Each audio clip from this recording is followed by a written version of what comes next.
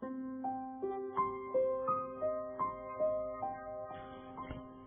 and the Afterlife. A short story by McCann.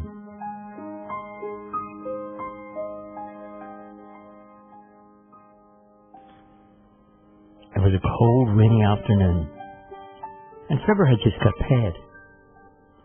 After counting up his goings out in his pay, he subtracted with his fingers and thumbs and worked out exactly how much he had left. And with the extra hours he had done, Fibber had some extra money this week, so he decided that he'd call into the department store on the way home and buy a new coat. On the way home, he popped in to the Easy Breeze Superstore and tried to avoid the small army of shop assistants who immediately came rushing over to him to welcome him to the store. All to no avail, however. Fibber was cornered by 6 over-friendly, underpaid shop assistants in the menswear section. He gave in and allowed one of them to bring some coats for his approval. In the end, Fibber was glad of the help because the staff managed to find him a coat that was reduced to half price of the original cost, which was £40. So after paying for the coat, he thought to himself, "Yes, I've got enough for a pint at McGee's, and they can all see the new coat." He made a fast exit out of the Easy Breeze store and was soon heading towards McGee's front door.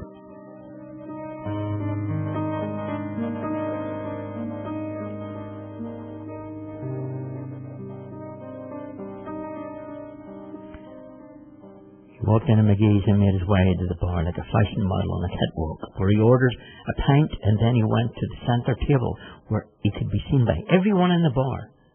He placed his glass on the table and slowly took off his new coat, hanging it on the back of the chair.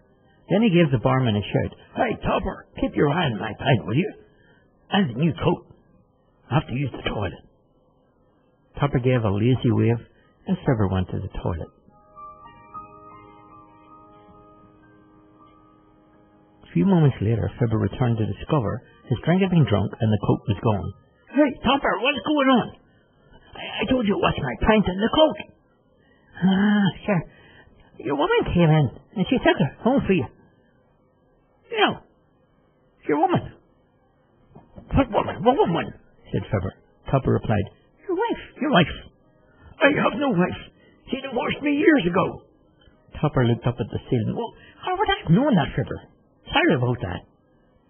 "You're sorry? How do you think I feel? You know what? I just forked out half a week's wages on that coat." Fibber put his head down and walked out of McGee's.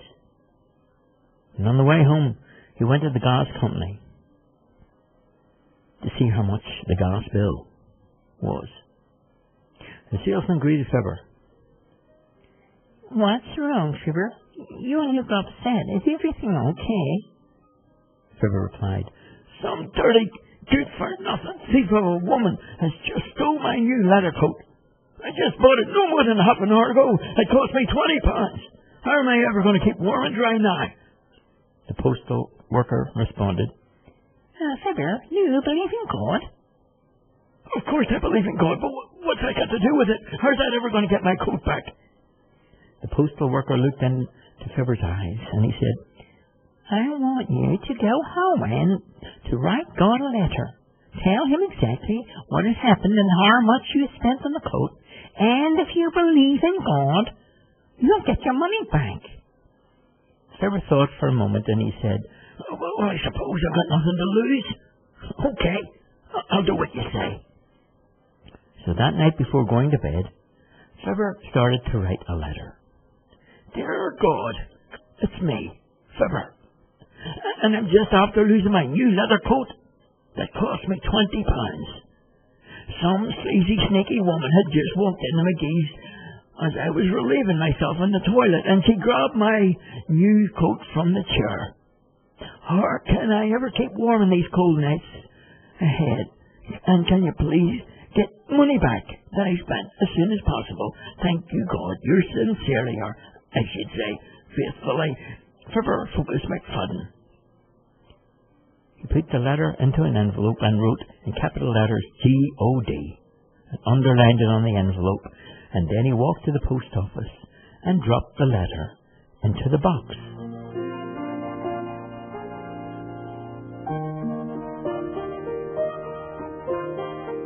And that night, as the mail sorters were going through the postal articles, one of them came across this letter addressed to God, and seeing as he was from the well-to-do part of the city, he decided that he would open it. As he read the contents, he shouted out to all of his work colleagues, "Listen to this, everybody, listen! Fibber McFadden had his new 20-pound coat stolen this afternoon in McGee's. Oh, that's a terrible thing to have happened. Why don't we all put something in and see how much we can collect, and maybe on the way home from work I can drop it into his home. I know where Fibber lives, and I'm sure that will cheer him up. What do you say?"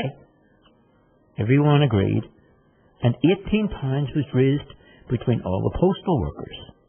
And as promised on the way home, the post office worker slipped the letter with the £18 underneath Fibber's door.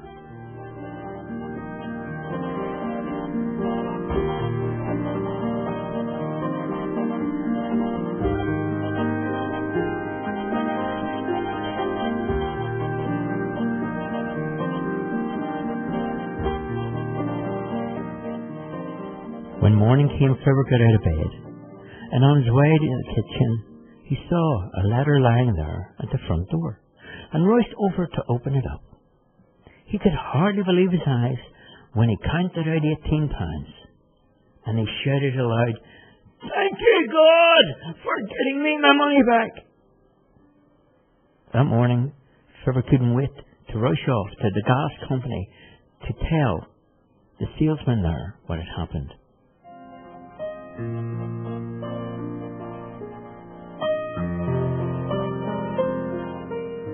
As he walked through the front door of the gas company, the salesman greeted Fibber. "Good morning, Mr. McFadden. Did you do what I told you?" Fibber smiled and he replied, "I did, and sure enough, this morning I got £18 back." The salesman looked a little concerned, and he said to Fibber, "But didn't you say it was £20 that you paid for the coat, Fibber?" "Yes, I did, but you know what those thieving bastards in the post office are like."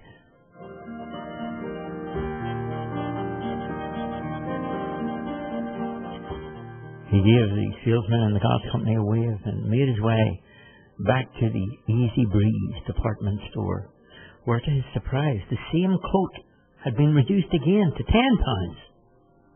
Now, with his new coat again, and still enough for a few pounds, Fibber walked back to McGee's.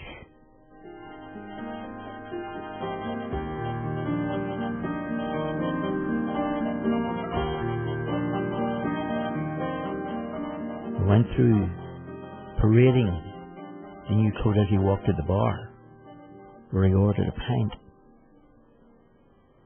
He could feel the eyes on him as he stood at the bar where he waited for his pint to be poured. He waited for the barman to fill the glass, and after taking a seat and sipping on his beer, he took a coaster from the table and he wrote down a message. "This coat belongs to me. Don't touch it. Signed, Champion Boxer, Fists McFadden."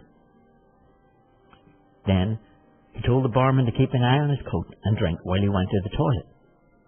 When Fibber returned from the gents, he saw that the coat was gone and the glass was empty. And on the other side of the drink coaster, somebody had written a message. "Thanks for the coat. Signed, Champion Runner, Fleisch Flanagan." Fibber screamed out to the barman, "Hey, Topper! Where's my coat and drink gone? I told you to keep an eye on them." The barman replied, "I was, Fibber, but this woman came and she took your coat. She said she was your mother-in-law and she you knew she was coming to take the coat, and she had to do some alterations to it, and that you could pick the coat up on your way home from the house. She's just after leaving, Fibber. Out the door now, a second ago. Fix your game! Screamed Fibber. Fibber rushed out the door. And as soon as his foot hit the pavement, he had a scout around. And then he seen them. He could hardly believe his eyes. There they were, the two of them, just across the road, waving to him. It was his ex-wife, Fiona, and his ex-mother-in-law, Starface Flanagan. Fibber couldn't control his anger, and as he seen them both wearing his leather coats and a fit of rage without looking, he ran straight onto the road and straight in front of a number 89 double-decker bus that collected and killed him instantly.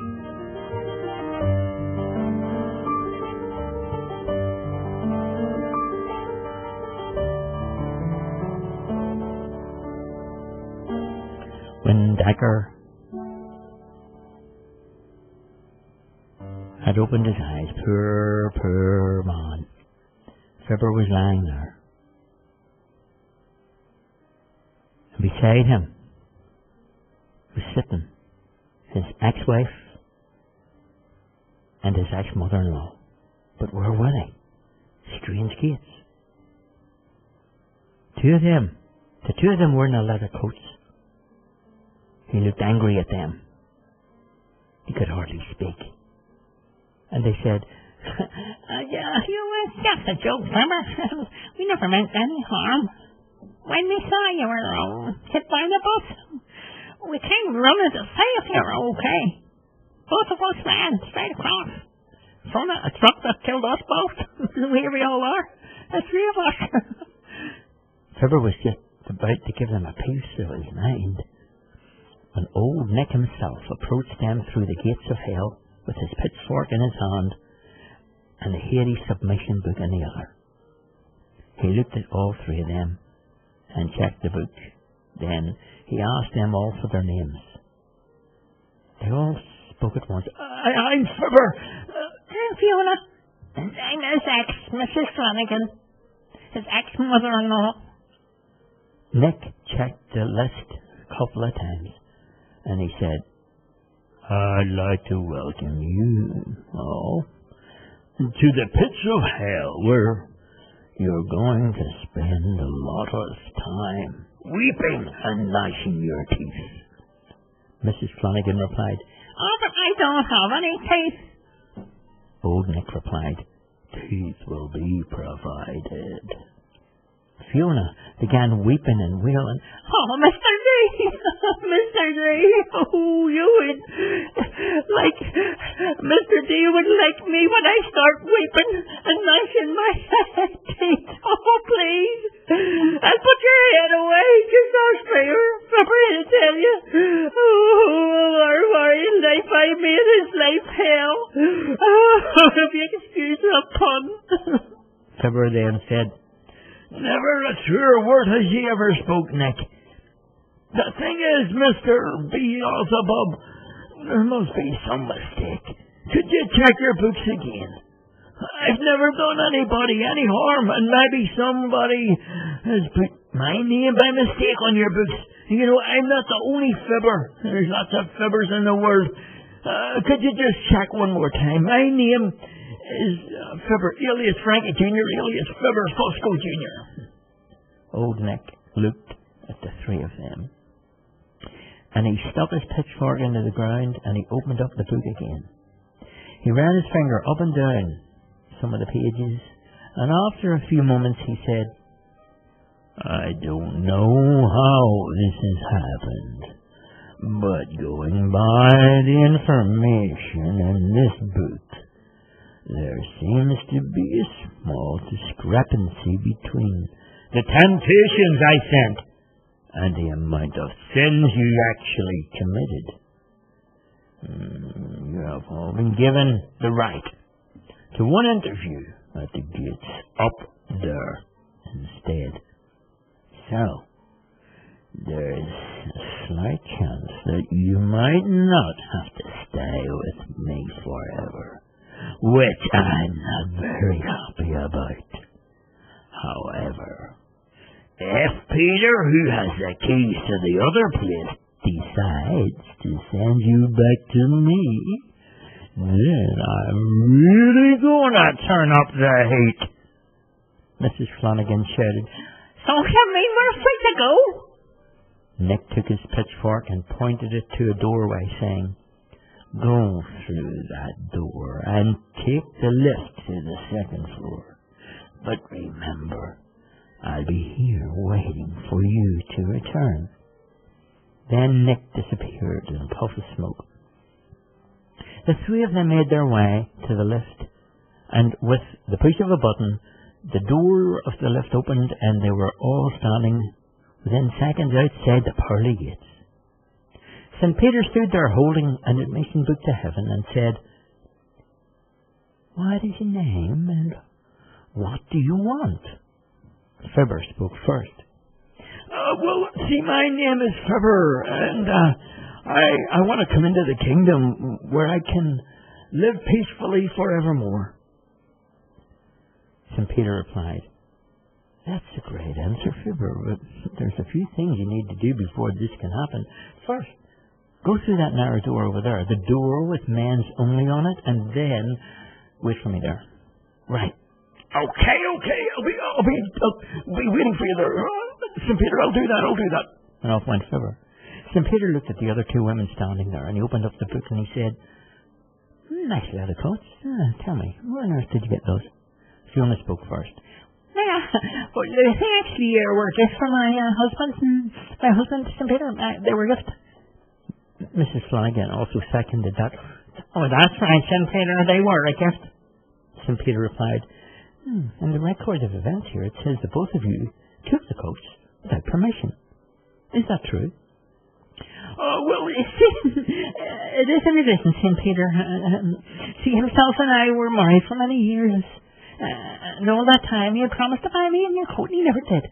He also promised my dear mother here exactly the same. So we're just taking back what he promised." Mrs. Flanagan nodded in agreement. "People shouldn't make promises that they can't keep, St. Peter, so we're actually doing him a favour. We never wanted him to take that into the afterlife. A broken promise would be a terrible thing to take." St. Peter smiled at both of them and he said, "Oh, well, come with me." He took the keys from his pocket and he opened up the pearly gates. The two women made their way through the gates and stood there upon a very long road that seemed to stretch for an eternity. Mrs. Flanagan looked up at St. Peter and said, "Is that heaven? And are we the only ones here?" St. Peter pointed to a road that stretched forever and he said, "It's a long walk to the kingdom. Watch the ducks." Then as he left them, they both started walking along the road, and Fiona said, "What did he mean about watching for ducks?" Suddenly a little duck ran straight in front of them, and Mrs. Flanagan stepped on it and killed it. That very instant St. Peter appeared and he said, "I told you to watch the ducks. Now look what you've done. That's a dead duck for sure." Mrs. Flanagan replied, "Oh, I'm really sorry about that. That was an accident. I promise that will never happen again. Oh, please, just look over and ask me a treat, St. Peter." St. Peter gave a loud whistle, and along came this horrible-looking monster of a man with an unshaven face and reeking of smelly odour. He had boils on his skin, and a face with water dribbling from his mouth and his nose. St. Peter produced a set of handcuffs. He put one on Mrs. Flanagan and the other one on the hideous man-creature and said, "I told you to watch the ducks. So, for not doing as I asked you to, I am going to chain you to him for an eternity. So now, off you go." But off you go. So off along the road went Mrs. Flanagan and the awfully unattractive partner to spend an eternity chained together.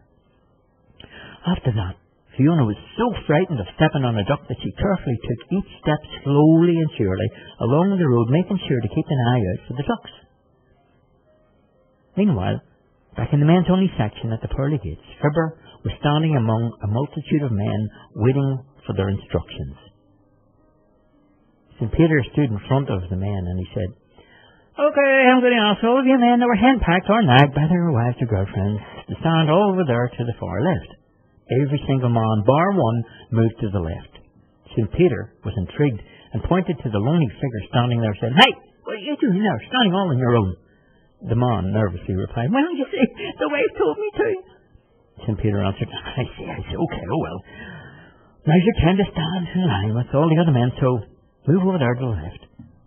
After he had done that, St. Peter addressed all the men, saying, "One by one, all of you must go into the room. I will show you, and inside the room you'll find a blackboard, some chalk, and what I need you all to do is write down your sins on the blackboard, so I can go and double check them from the list that I have.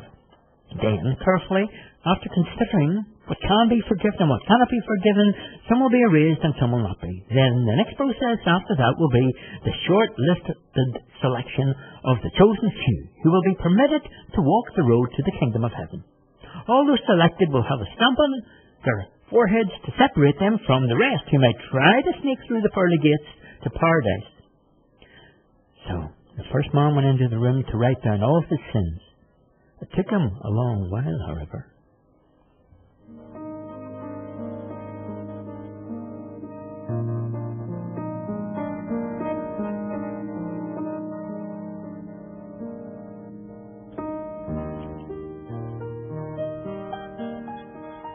Eventually he returned. "Well, have you finished writing down your sins?" The man replied, "Oh no, I need another piece of chalk." So St. Peter produced more chalk and the man returned back into the room. After another long while, the man returned and he said, "I've finished now." St. Peter called the next man forward, who happened to be Fibber. St. Peter looked at him and said, "Okay, your turn now. Go on, write your sins, like the previous man did, and come back." Fibber went into the room and he took even longer than the first man. And when he finally came out of the room, St. Peter said, "Oh no, so don't tell me you need another piece of chalk then?" Fibber replied, "No, I need another blackboard." So St. Peter took Fibber to another room and he said, "Okay, go in there. You'll find another blackboard and some more chalk. Just continue to write down your sins, and when you've finished, come and let me know." It took a long time, but at last, Fibber finished writing down all his sins.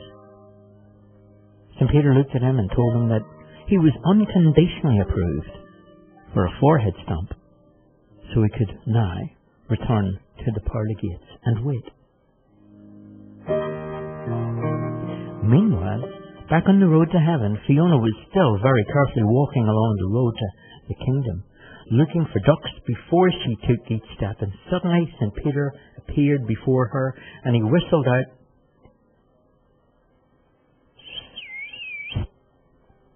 Along the road came this beautiful 6-foot-tall, blue-eyed, well-toned, muscular man with a brown tanned skin and smelling a sweet perfume.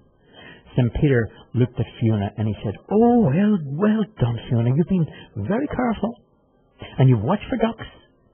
So, as a reward, he took out a pair of golden handcuffs and he put one on Fiona and the other on this Adonis-looking creature, and he said, "You're going to be chained forever to this handsome man for an eternity. Now, off you both go on the road." With that, St. Peter disappeared. Fiona stood there on the road looking up at this beautiful man, and she grew pimply and googly-eyed and said to him, "So what did you do?" He looked down at her and he said, "I stopped on a duck." Then, off they both went along the road to heaven.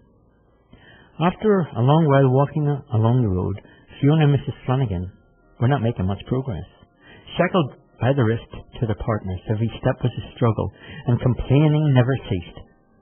St. Peter had been watching from afar and could see how unfair it was to chain the unhappy couples for an eternity, and he had to change of heart and decided that it might be best to take the handcuffs off and set free those who were not matched together, much to the relief of those hard done by, who would have been happy in heaven in another relationship, instead of being bound by the wrong kind of ties. And back at the pearly gates, Fibber was approved and was given a forehead stamp and was soon on the road to heaven. Along the way there, Fibber met an angel who said he could answer any questions you might have. So Fibber asked the angels, "What's the difference between heaven and the other place?" So the angel took him to two rooms. One had a sign, Heaven's Dining Room, and the other had a sign, Hell's Dining Room. And inside both rooms, there were two things. people sitting at a table with lots of food in front of them.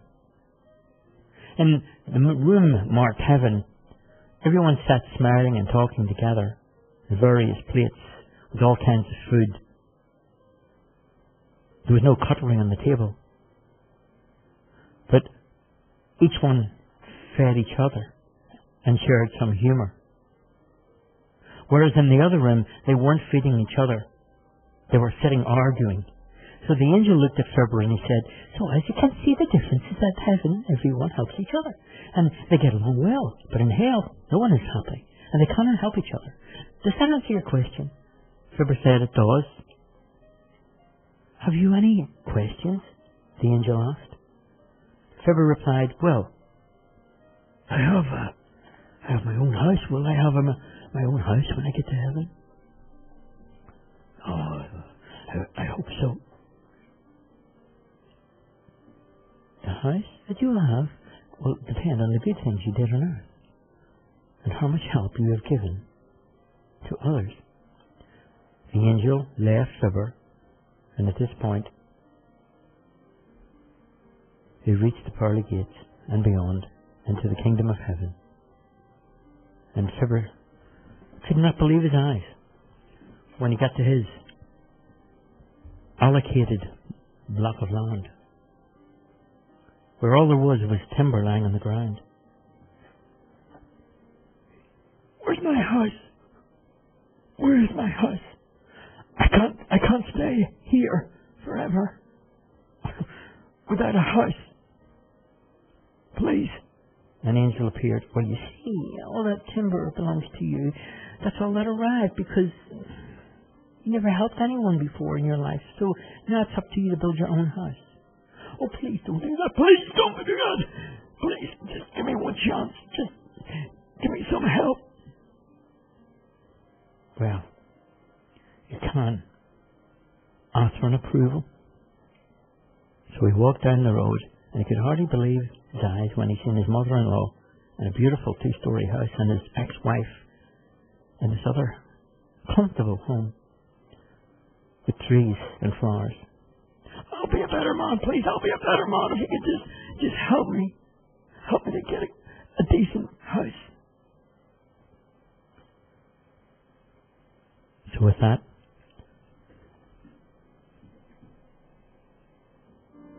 I just need somebody to help. I've got no house in heaven, just timber lying on the ground. An angel appeared. As I told you, all of that timber belongs to you. That's all that arrived. No builders came. We never helped anyone. And now here, nobody wants to help you. It's up to you. Build your own house. Your ex-wife, your ex-mother-in-law, they can't help you.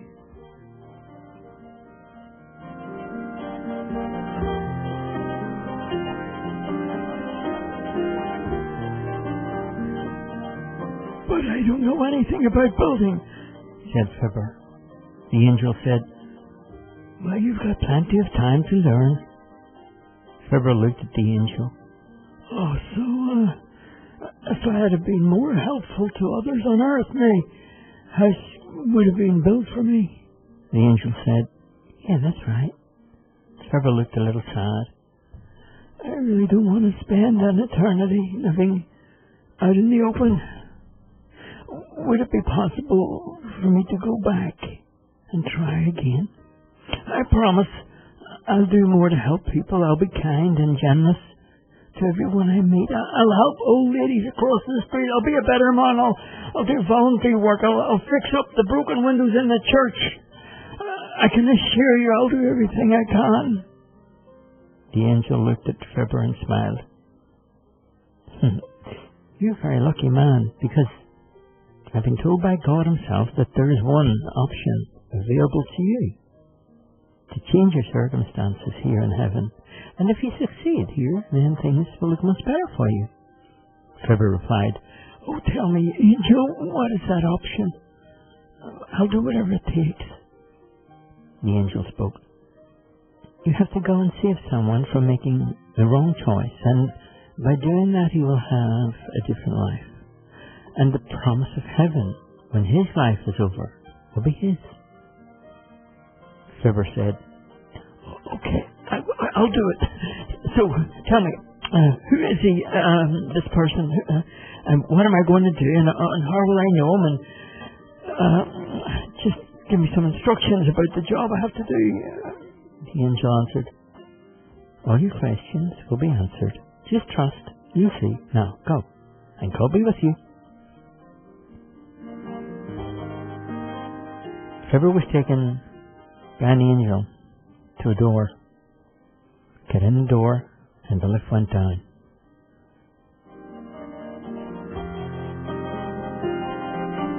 Instantly when the door opened, Fibber was standing in McGee's bar, where he sat with some of his friends, drinking for a while. Fibber felt right at home again. With one hand in his pocket, he could hear money jingling. Another drink for you, Fibber, said Jack, an old friend who usually paid for the drinks. Fibber stood up and he said, oh, no, I'm buying this ride. Jack, you sit there. There was a silence descended on the bar as Fibber walked over to the pay for the drink order. For Fibber always drunk alone, if he could, to avoid buying other people's drinks. What's getting to Fibber? He's gone to the bar. You could hear the whispers around. Something's not right. He's not like Fibber. Maybe he's not well. Suddenly a man pushed open the door of the bar. He approached the bar. He produced a handgun and pointed it to the barman's head and said, give me all the money in the till. All that today's takings. Fibber looked at the gunman sympathetically and he said, please don't do that. Give me the gun and walk away. The gunman spun around and he looked at Fibber with a cold stare. Who the hell do you think you're talking to? Fibber replied, I'm talking to you. And you better listen to what I'm about to tell you. For it might just possibly save you from burning in the pits of hell for an eternity.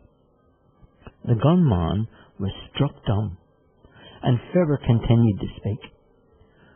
Do you remember when you were young and innocent, before the day when your whole world changed, before you went bad? No, that was not your fault. You mustn't blame yourself for what happened between you and your father. That was the way it had to be.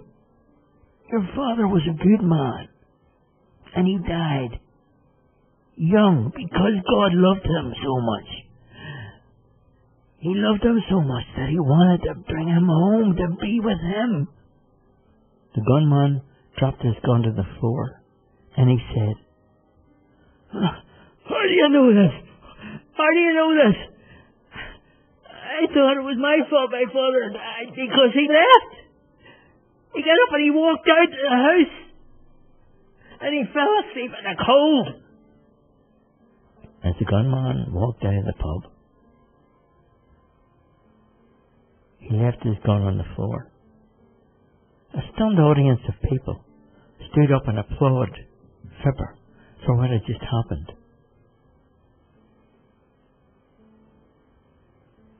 Fibber could hear in the distance the sound of saws cutting timber and nails being hammered.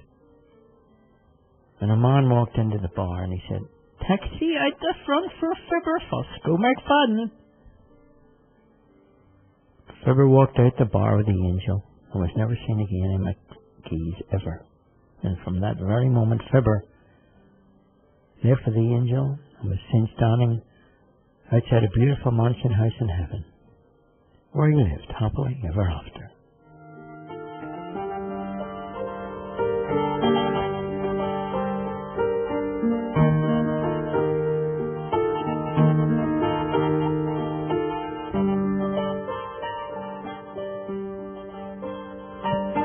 The end.